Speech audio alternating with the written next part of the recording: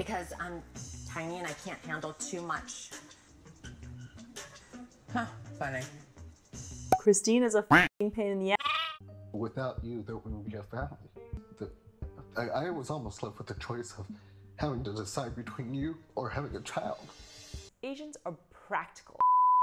Hey guys, it's Sarah and welcome back to my YouTube channel. So now we are going into the second reaction episode of Bling Empire, which all my friends, especially my friends in America, have been talking about. Some of my friends have been loving it, some of my Chinese friends refuse to watch it. And so as a result, I've been watching it myself so I can give you my 2 cents as an etiquette expert because I work, live, and play in the world of rich Asians. So I'm gonna share with you episode 2, what they're getting right, what they're getting wrong, and the difference between Americanized rich Chinese and rich Chinese from China.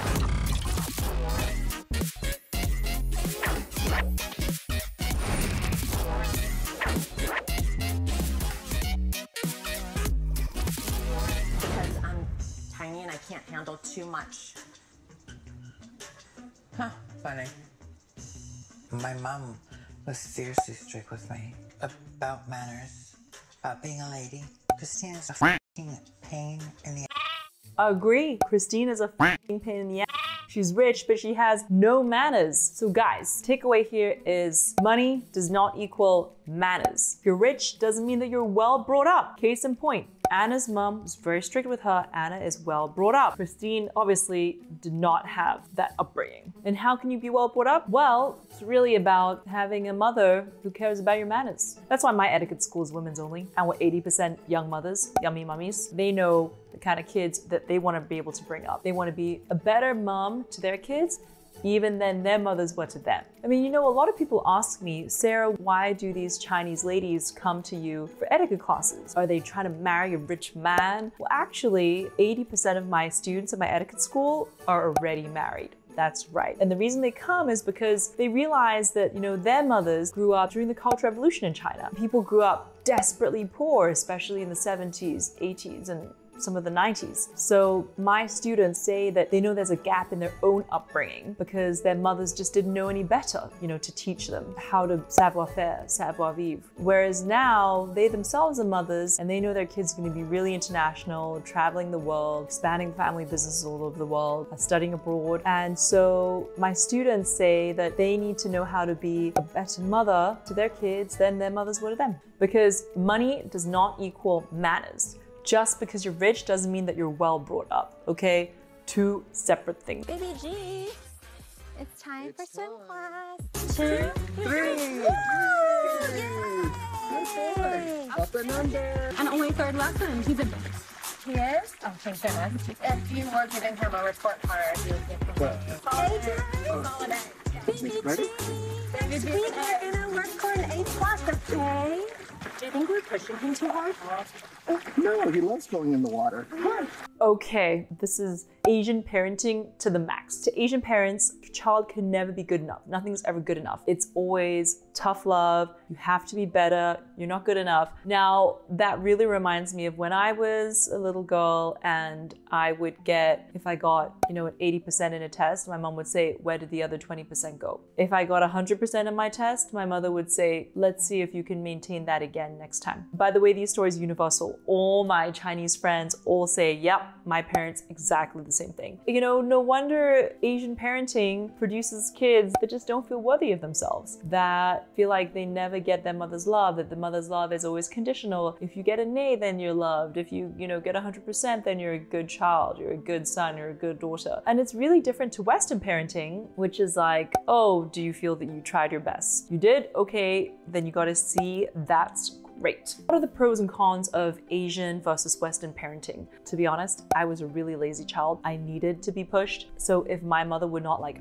pushing me every step of the way, then I definitely would not have gotten into Phillips Extra Academy, Georgetown, etc. And what for me was really eye-opening was that when I went to Phillips Extra Academy, which as some of you know in America know is a really competitive boarding school, high school, when I got there I realized, whoa, all these white kids whose parents never push them, whose parents are like, yeah, do what you want, we're super laissez-faire. In the summers, you don't need tutoring, you just go lifeguard at the beach, work at a restaurant. So all my white classmates and white friends, I realized realize, wow, like those kids were true geniuses because they got to where they got to entirely because of themselves. So I think as a result, I mean, because Asian kids are pushed so hard, education's the number one thing in Asian culture. And when I see my American friends or white friends, most Americans just go to, you know, whatever school. Education is not considered as important relative to Chinese culture, but the ones that go to the top schools are like super, super geniuses because they were really self-motivated. So I think there are pros and cons to Asian parenting. Now, as for mainland Chinese parents, it is very much about, okay, you need to get to the best school, you need to work really hard. And when I see some of my clients' kids, I'm like, geez, I feel really bad for these kids. They're 7, 8 years old and they don't go to bed till 10 p.m. because they have so much homework to do. I personally think a kid needs to be a kid, have time to play. But I also understand when you're in that social circle, and this is the same for New York, London, Hong Kong, wherever, right? And all the kids, your friends' kids are getting top scores and going to the best schools, then even if you weren't initially a super stressed out parent, you become a stressed out parent.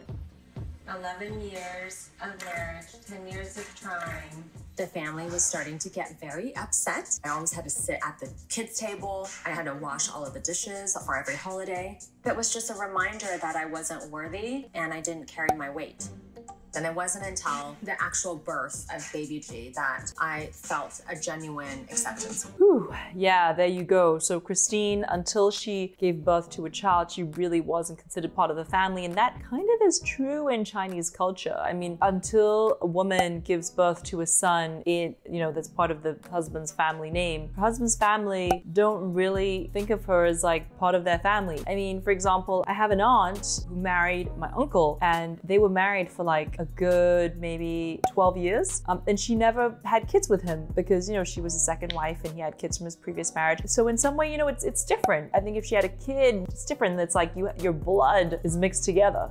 But if you don't, you're still kind of considered like, you're not just considered as close, unfortunately. And yes, so Christine is kind of spot on about this. So number one, you have to produce a child. Number two, ideally a son. In fact, the perfect combination is what we call 哥哥妹妹. So the brother's the older one and then the second one's the daughter. That's the ideal combo. But you know, the fact that Christine's family made her sit at the kids' table and washed all of the dishes on the family holidays, that's just really heartbreaking. I mean, even though I don't like Christine, I still feel really bad for her. And Chinese culture is really good at doing that. They're good at making you feel unworthy, at making you feel like, you know, you're not accepted. It's a tough culture. You know, Asian culture does that. I mean, there is this, they try to shame you. You know, they're not going to do it to like friends. They really just do this to family members for some reason. Without you, there wouldn't be a family. I was almost left with the choice of having to decide between you or having a child. Surrogacy is a real option that I would have you strongly consider.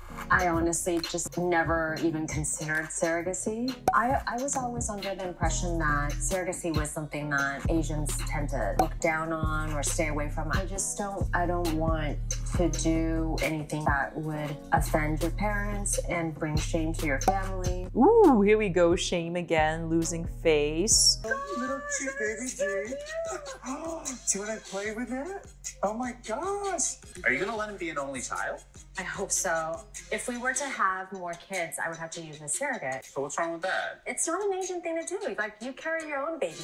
Hi, baby G. I don't think that's right. So Christine says that in Asian culture, you carry your own baby. And actually that is true. You do carry your own baby in traditional parts of Chinese culture. So Hong Kong, Taiwan are more traditional. I don't know anybody who's done surrogacy, but starting about 5 years ago in mainland China, it seems like everybody and their mother's doing surrogacy, especially amongst the rich, the famous, the celebrity, they're all doing surrogacy. Chinese celebs started doing surrogacy probably about 10 years ago because obviously their figure and everything. My etiquette students that have husbands who are very rich and have to travel a lot, they are doing surrogacy and the husbands are very supportive of them. And usually it's sort of the older husband with the younger wife, and they say, yeah, you know, pregnancy's so tough on your body. Oh, we don't want to do that. You know, I don't want to do that to you. It's such a strain on your body. Yes, let's find a surrogacy, and that way when I travel, you can stay with me and da da da da da. You know, obviously women at that level, I mean, their husbands who are at that level have women women, jumping them all the time, beautiful women, you know, all sorts of women. So it's a lot of pressure to be a wife at that level. You kind of want to maintain your figure and, you know, everything. So they're getting surrogacy. Some of my etiquette students that don't have husbands and don't want husbands are doing surrogacy because they just want kids. They don't want any man in the picture except for his sperm. And then a lot of my gay guy friends in China in the last 5 years have also been doing surrogacy. I would say something that maybe American Chinese are still against, but hell, rich Chinese in China, very open-minded to the idea of surrogacy. And why do I say rich? Because it's something that's very expensive. Surrogacy is actually technically illegal in China. So people, and so is freezing your eggs. Therefore, people often find surrogates in America. And you're talking about, I mean, it can be hundreds of thousands of US dollars. That's why only really rich Chinese can afford to do it. Yummy, yummy, baby G.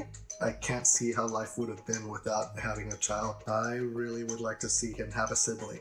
But it matters what my parents think. So we need to ask them for their blessings and approval in having a surrogate. So some of my friends, especially my friends in America, were like, we cannot believe that Dr. Chu has to ask for his parents' approval and blessing in order to have a surrogate. But in my culture, it's not entirely out of the ordinary, because in Asian culture, it's not about the self. It's not about what you, Sara Jane Ho, wants. It's about what your whole family wants, your greater community want, your husband, your parents, your siblings, cousins, grandparents. I mean, it's just the community is never ending. So, but most importantly, it's really parents. And so that's why Dr. Chu needs to, you know, send this cute little video and make sure his parents are on board before he'll do it. This is also called filial piety, and these traditions and sort of way of thinking go back 2,000 years ago from Confucius's time. Confucius was the original etiquette master 2,000 years ago, and he said that 父母是天，孩子是地. So parents are the sky, 天, and kids are 地, the earth. So for example, he put in this pecking order, right? So he said husband is above the wife, parents are above the child, blah, blah, blah, blah, blah. And therefore, as a son, as a child, then you always, no matter how old you are, I mean, you may be freaking 40, 50 years old, you still check things with your parents first. I know this is very different from the Western concept where it's like, okay, you're an adult now, go do what you want, you're 18 plus, blah, blah, blah. See ya. I have friends in mainland China who are, you know, Western educated as well, very well off. They seem very international, very independent, but my friend was married and then got divorced and didn't dare tell the parents because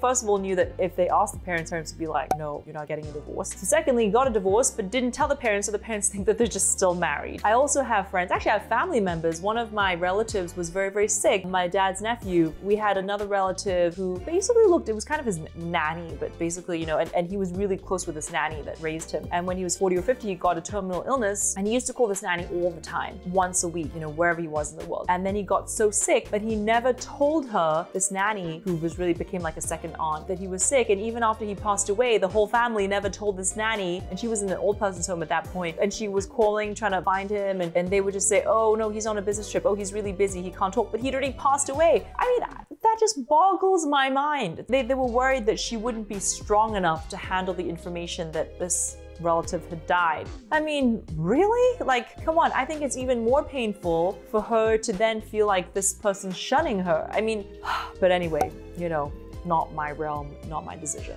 Want anything to help out? What are we doing now? This is Baby G's first modeling shoot. Really? We're doing it for a magazine spread, and then also I was hoping I could use these photos for his preschool application package. Photo shoots for your baby or for your family are huge in China, in case you haven't noticed. I mean, so whenever I'm in China, basically, if I'm at a restaurant, wherever, you'll just see girls taking selfies. I mean, I even had a colleague who, like, she would take a selfie, it was like at a 15-degree angle, so she'd take one here, selfie, selfie, selfie, selfie. It was like 360 degrees, which, I mean, okay, I take selfies too, but not to that degree. And I was like, oh, so inappropriate. But in China, you just get used to it. Of course, in the West, I toned down my selfies because in the West, it's like, you don't want to be that Asian girl that's taking crazy selfies. But, you know, it is a sign of vanity to be taking too many selfies. Anyway, people in China, we love to take photos, and there are these travel packages, at least before COVID hit, where Chinese families, and I had plenty of friends who did this with their families, they would go on destinations for photo shoots. So in fact, one of my cameramen that I used to have for our events at the etiquette school, he actually led it was like a photo shoot travel holiday, and we had a bunch of students that took their families with him. There's like 4 or 5 families, and they went to Japan, and they all got dressed up in like Japanese traditional gear, like geishas and this and that, and in order to take this family photo, and they traveled for it and then came back. I mean, my Western friends don't travel in order to take a photo. Let's just face it. They travel because they choose the place they want to go to and then take a photo. China's pretty obsessed with photo shoots. What's in the pot? It's a dish that I've been preparing for like a month already. I just put in the pig feet and the eggs like last week. Oh, why is it black? It's black because of the vinegar. I mean, the taste is the vinegar is great. The gravy is great. No, I don't want that. I'm sure this is a pretty unforgettable scene for some of you guys that watched it. This is a classic Cantonese dish. Cantonese means south of China, where I'm from, Canton province. And it is a traditional pork knuckle with vinegar and ginger dish that's cooked in a clay pot. There's vinegar because it breaks down the calcium in the pork knuckles. Pork knuckles also has a lot of collagen, so it's good for your skin. I love eating it. And when pregnant women, because Cherie's, obviously she had a baby and she's pregnant. So pregnancy and breastfeeding can really deplete the calcium in your bones. And so this particular dish replenishes you with the calcium that you need. It is classic, it looks gross, it tastes delicious, and I highly recommend you guys try it. I ate really well. I lived in like a loft that overlooked Mount Fuji, and I had a great time. But my mom, like any typical, Asian parents, she wanted me to be a doctor or a lawyer. She didn't want me to pursue music. She didn't want any of that. Yeah, that's an Asian parent for you. They want their kids to be a doctor, a lawyer, or an accountant, including my mom, kind of. So, that was Cherie's mom just now. Didn't want to pursue anything artistic. Well, after Phillips Exeter Academy, I went and did my bachelor's at Georgetown University in Washington, D.C. And when I was deciding my major, I decided to be an English major, which according to, it's really rare to find someone from Hong Kong or China, Asian, that majored in English because it's considered really useless. I remember my mom would always be like, do you want to minor in accounting? When I came back for the holidays, my uncles and aunts would be like, oh, what is Sarah gonna major in? And I'd say English. And they would turn to my parents and say, but Sarah's English is already so good. Asians are practical. Therefore, they want their kids to be able to make money and put food on the table. Cedars, because I have really bad contractions. I thought the baby was gonna come. It was like really bad because I've been at the hospital for 10 months helping my mom. She passed away like last month, and I haven't been to the hospital for a month, and I just hate hospitals. I'd rather give birth at home. Yeah, so wow, Cherie, I really admire you. Taking care of your mother in hospital every day for 10 months, going there, and I can just imagine how it is because in Chinese culture, people give birth so that in their old age, their kids can look after them. Yes, that is a thing. So their kid can then give them money and support them and look after them in every single way. Of course, in Cherie's case, her parents are rich, but still, because of the Chinese filial piety, she basically every day that her mother was in hospital too. And I can empathize with that because when I was 21, my mother got diagnosed with terminal cancer, and I was in my spring semester at Georgetown, so I dropped everything. I was going to graduate. I dropped everything, flew back to Hong Kong, spent 2 weeks with my mom. I told my mom, put Georgetown on hold, put my graduation on hold, and let me just spend every day with you. And my mother said, you're about to graduate from a great school, you're about to get a great job in New York doing as an analyst, doing M&A, and the last thing I want you to do is to stop your life. And so that actually for my mother was very untraditional because usually the parents are like, yeah, stop your life, come back here right now. And my mom was untraditional in that aspect where she said, the best thing you can do for me is to carry on with your life and not let me stop your life. So it was painful, but I went back to school, I graduated, and then she passed away, and then I moved to New York. So, there's this whole thing of filial piety, and it does create a lot of pressure on the child. Your life does kind of revolve almost at your parents' beck and call, which is not easy. I was lucky in that my mom forced me to go on my life, but with Cherie, that was 10 months of her life of being a good daughter in the traditional Chinese way and stopping her life until her mom passed away. All right, guys, what are the 3 takeaways from episode 2 of Bling Empire? Number 1, money does not equal manners. Just because you're rich does not mean you're well brought up. How can you be well brought up? Well, actually, it really is just mostly the responsibility of the mother. Did your mom teach you good manners? Did your mom bring you up well? Takeaway 2, Chinese culture is about a community, not about you as a self. Therefore, there's a shit ton of sacrificing your own needs, your own desires, how you want to live your life for how your parents want you to live your life, how everybody else wants things. It's a balance. Takeaway 3, Chinese food is mega nutritious. Go Google that pork knuckle in vinegar and ginger recipe and give it a try. Would you dare eat what was on Cherie's stovetop? I know I would. It's my favorite dish. All right, guys, don't forget to like, subscribe to my YouTube channel, and stay tuned for episode 3. See ya! Don't forget to like, comment, and subscribe. I'll be posting a new video each week who have tips and tricks that I think will help all of us lead a better life.